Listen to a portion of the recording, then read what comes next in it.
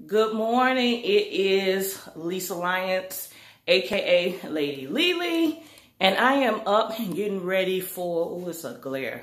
I am up getting ready for Scholarship Mama's virtual playbook webinar. So today, myself, along with several other professionals, are gonna log in and educate and prepare families and their students for college life.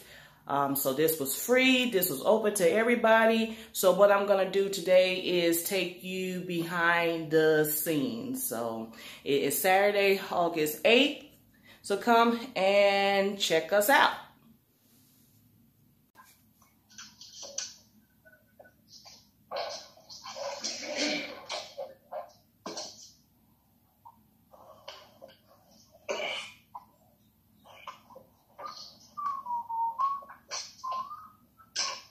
So during this session, do you want us just to mute and disappear, or when it's not our turn?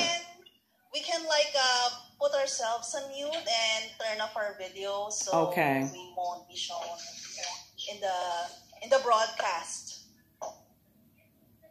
Where do I turn off the video? You can just click on stop video. There's like a video icon on Zoom. And then I can also turn it off for you. There's an icon that says start video, but there's a line through it already. Yeah, because the Janine, you don't have your video on. Oh. Well, now thank you. It's on. It's on now. Hey. Well, now I know how to turn it off.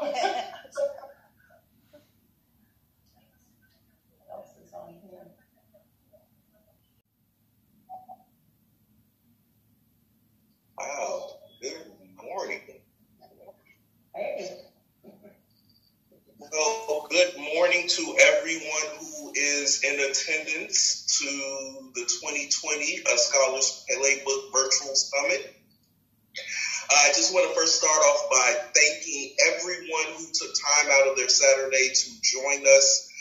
We are wholeheartedly optimistic that you will learn something today that will be ideal for the navigating the difficult journey, which is helping your young scholars achieve their educational goals.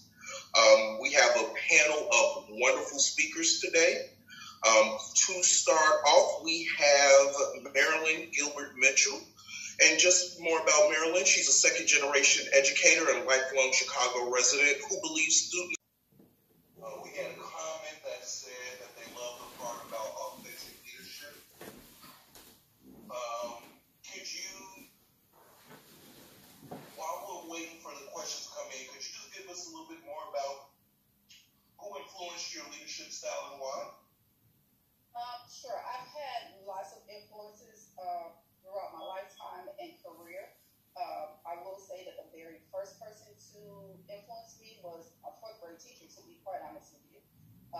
She is the one who helped me to start to discover who I was as a person and to be okay with what was different about me. And then when I went into corporate America, it was my very first boss. And she taught me about true, strong leadership and understanding that I knew my job well. I knew how to do my job well. Many of us have worked with people who can tell us what to do and how to do the job, but we're like, they still get the leader. They're mean, they're not true people. They're one way with me and then they're a different way with another person. And so she taught me that it's not just about being able to do a job, but it's also about being able to be relatable to people, having conversations with people and influencing people and empowering them to be able to be good people as well. Awesome. Well, again, thank you so much for this time. Again, we just want to thank Ms. Nika King of King's Consulting and Coaching for all of the wonderful information. As you see, all of her contact information is listed on the screen. And please go out and support. If you have more questions about her, relationship, reach out to her through one of those platforms. Keeping with time, we are going to now present Miss Lisa Lyons. Lisa holds a bachelor's in English and a master's in science in college student personnel, both from Western Illinois University. She also completed specialized training in appreciative advising. Sorry about that. But at this time, I just want to welcome Miss Lyons and take it from there. Okay. I think, Natasha, you had, okay, thank you. So first I want to say thank you, Joseph, for the introduction. Thank you, Teresa, a.k.a. Scholarship Mama, for thinking of me and inviting me on. So today I'm talking about academic success. I want to start off by saying this, and this goes for whether you're going to enter college, in college, or those who are entering the senior year of high school. I'm going to say this, and it's not on my screen, but college is not hard. I'm going to repeat that. College is not hard. We make it hard. People make it hard. College is not hard. College is a system.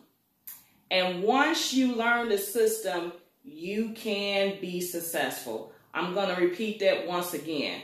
College is a system. And once you learn the system, you can be successful. So you may hear, well, Lisa, I hear a lot of people go off to college, they drop out, they change their mind. So what would you say about that? A lot of people are not successful in college because they lack the following. They lack interest. There can be lack of interest in major, lack of interest in program. They lack drive. Do they really want to be there? They lack follow through. And most importantly, they lack commitment. So that's what it's really going to take to make it in college. Interest, drive, follow through, and most important, commitment. So with my tips, the first tip I have is learn the system. And what I mean by learn the system, what are the resources that are offered on your campus? I know some of these previous presenters talked about different resources on campus, but you need to know, what are the resources on campus? Who is your academic advisor? I work as an academic advisor. That person, myself, we are going to be your guides to navigate you through this college process in terms of knowing what classes you need, what are program requirements, changes that may come in curriculums and program advisors. So knowing your academic advisor, who is your financial aid counselor? Who is that person who can help you find more scholarships, discover more money out there? Those are key people you need to know. Where do you go to get tutoring or get help from a paper? Where do you go if you're feeling overwhelmed or depressed? A lot of colleges and universities have, counseling centers. So you need to know what resources are available to you. Who are going to be your key people? You need to learn the system. And usually there's so many events, programs, college courses that tell you about resources and taking advantage of resources.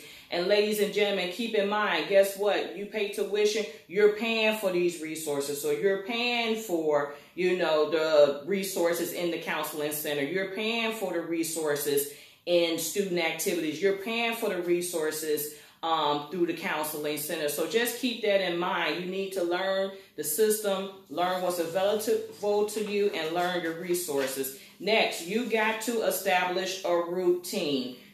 College is not the place to be free for all, freestyle, and I'm going to figure it out, because guess what? You're going to forget. Even me as a working adult, if I don't write it down, if I don't process it in my phone or tablet or my planner, because I know our very first speaker said get a planner, because yes, technology, things happen with technology. So you have to establish a routine, get a planner, create a weekly schedule. One thing I did when I was in college, every Sunday evening, I would map out my weeks ahead. So that would include any papers due, any tests due. Was there a meeting of a group I wanted to go to? Was there a party? Was there a specific event? Was there a game I wanted to go to, a sporting event? So you need to map that out so that way you can plan ahead. So it's like, okay, it's a big event going on, but guess what? I got 2 papers due. So that means I got to, you know, find some more time or maybe push my, you know, my arrangements up to do these papers sooner because I want to go to this event on campus. So create a weekly schedule. You have to be in the know of what is due. There is a homework app called My Homework. A lot of students I work with, they love it because it allows them to plug in their entire semester. So everything is due for every single class, and we always have our phone and tablets. That app will alert you saying, guess what? Your paper's due 2 weeks from now. Your paper's due 2 days from now. Your paper's due 2 hours from now. So it will send out all these different alerts to let you know what is due. If you're planning to work, how does that incorporate to the work schedule? I know a lot of students, they don't have that luxury where they can just go and focus and be a scholar. They may have to go ahead and get a job. So how does your work schedule reflect? As I tell people, it's the difference between working on campus and working at the local Target. The campus jobs tend to work around your school schedule. They tend to be more flexible, and it also sometimes affords you opportunities to, you know, do your homework if you're working at a front desk in the office, or, you know, you might have a little downtime and you have that afforded opportunity versus you go to Target, you are on your feet, whatever your shift is, boom, bam, you're working straight through, and you may not have those opportunities. So what is your work schedule? Events and activities. As much as we do come to college for academics, you got to have some social. You got to have some interaction with people. You got to have some fun memories to, you know, balance your well-being. So what events and activities you want to get yourself in. So establish a time. Your schedule won't always be perfect. It's trial and error. So that's why I would say get a planner, work your plan, and keep reworking it. You know, whatever you got to do. If you got to have alerts off in your phone, if you have an Alexa app and Alexa got to tell you what to do, you know, do that. But try to get a set routine, because once you get into a routine, I guarantee, ladies and gentlemen, life is so much smoother, it's so much better when you can move and know what's going on. Next, ask questions. I tell students all the time, there is no such thing as a crazy question. The only crazy question is the question that goes unasked. So as I tell people, have asked me some of the simple things to the most complex things because they found a level of comfort talking to me. So ask questions. It could be simple as, what is the office hours? Something like that. Or where do I go if I do need counseling? Or, if I go to a counselor on campus, is it confidential? So any little thing you may have on your brain, ask it, because the number one thing I hear from freshmen who are not successful, they always say, I did not know. Nobody told me. What did you ask? No. So ask a lot of questions. And another thing, I don't know is not an answer. You're coming to college, you're young ladies and gentlemen now. I don't know, you got to be in the know. So I don't know, it's not an answer no more. Find out. Ask questions. It's okay to probe and challenge and ask in an appropriate way. So I don't know, that's not an answer. Next, communicate with your professors. It's something, students are so terrified about college professors. I don't know why. Maybe because they feel like they have all this education and smarts. But at the end of the day, professors are human. They're human. Their heart beats. They have blood. Their body moves just like ours moves. So they have lives outside of academia. So they're human. So you need to communicate with your professors. Ask questions. If you're not understanding, it's okay to say, Professor so-and-so, I don't understand. I'm trying to read this material. I don't understand. So it's okay to say you don't get some. A lot of professors, they don't expect you to walk into the classroom being a genius. They don't expect you to walk into the classroom maybe mastering that subject, in particular. So they're open to help you learn and better understand. You also want to make sure you're visiting office hours. I know with COVID-19 going on, that might be a little different. It might be more Zooms and maybe phone conferencing, but you want to make sure you are visiting or taking advantage of office hours. And for those who don't understand what office hours is, this is a time that the professor sets aside outside class meetings where a student can come and ask questions about a test or assignment or just some materials they are having difficulty in.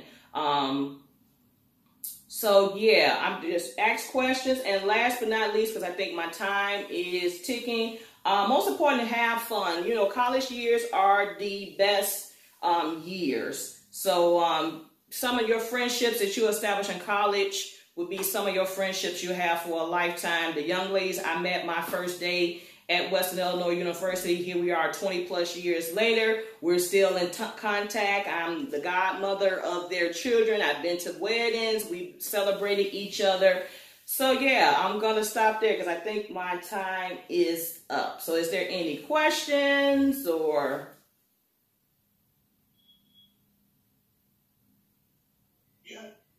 If not, I definitely want to encourage you to stay connected with me. Oh, Joseph, I'm sorry, did I cut you off? Oh, no, actually, I was going to ask you to provide your contact information. Okay, so yes, I actually wrote a book. It's called The Real Deal, A Family's Guide to College.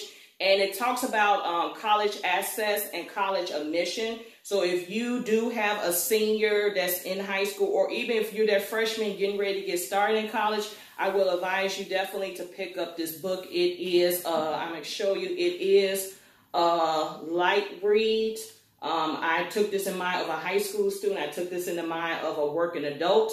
So it's a quick light read that you can definitely maneuver. You can email me at lisaalliance80@gmail.com. I also have a website, www.lisaalliance80.com. If you can send me an email or subscribe to my website, the first two people to do that can receive a copy of my book. Somebody asked me about the app. Is called My Homework app. That's the name of the app. It's called My Homework app. Depends on how complex you may. It's free, but I think if you wanted to do a little bit more things, you might have to pay the $1.99 and stuff. But the students who have paid for the app said it was worth it because the more deluxe style of it, the more intense you can have with the scheduling. Okay, and for our last question, we have from, I believe that's Taza Mayberry. What ways can you work on time management? What ways you can work on time management? As I said, you got to establish a routine. So if you're a person who's a big phone person, set reminders in your phone. Get up, study, go do this. So you tend to keep your phone with you. And then if you start like really using the phone for that type of stuff, it does work. Another thing, set timers. So let's say you have to do a paper and you want to give yourself 2.5 hours. Set a timer and then know, okay, I got 2.5 hours. And the goal would be to beat the timer. I mean, I even do that sometimes with housework. If I want to clean the house, okay, I'm going to give myself an hour to clean this one room, and then I'm working against the clock. So it can be the same way as you challenge yourself. And that way, if you put your phone to the side, set that timer, and get going, it can get you in a routine to getting stuff accomplished. Because that goal is, I want to be done before that timer go off, or that timer goes off. That lets me know if I'm accomplished or not. So that's like one unique, quick way to get yourself into a routine. Another thing, write it down. 9 times out of 10, if you write it down, you tend to remember it. So that's another way to help you start to establish better time management skills. And then also don't overcommit yourself. That's another thing. A problem is people want to get involved with everything, do it everything. You only can do so much in a 24-hour day period. So, yeah. Wonderful. Thank you so much for that. Again, we do want to thank Miss Lisa Lyons for taking the time out. Again, go to our website, sign up, send those emails like she requested. Again, for all of the raffles, don't forget to like and share the post. Don't forget to send a message, the post out with Scholars Playbook. And Lisa will reach out to you specifically for those who win a copy of her book. Again, let's thank Lisa. Again, I thank you guys as we are getting through today. You guys have been with us. You guys have been consistent. We want to keep this energy going. We only have a couple more presentations left for today. We are going to actually move to our next speaker, who is Jessica Smith. Jessica V. Smith